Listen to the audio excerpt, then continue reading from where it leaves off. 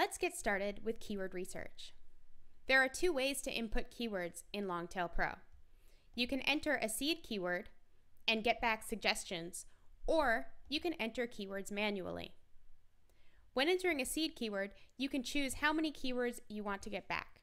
You can also pre-filter keywords so you don't use up your keyword quota.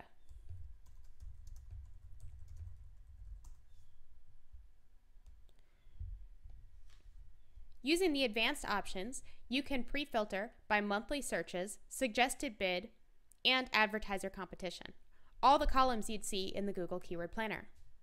You can also choose what country and what language you want to use for your seed keyword.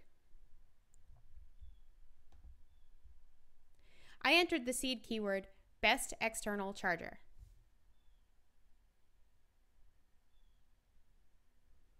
Here you can see the keyword competitiveness scores for these keywords.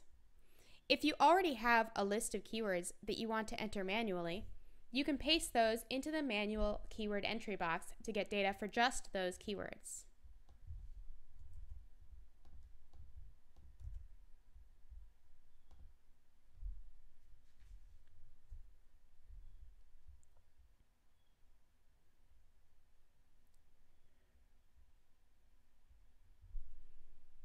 Here you can see the keyword competitiveness score is loading to give you the most up-to-date data possible.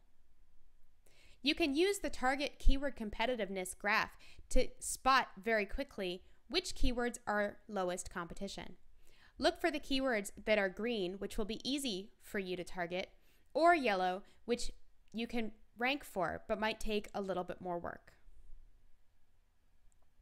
With Longtail Pro, you don't need to worry if you want to do multiple things at once.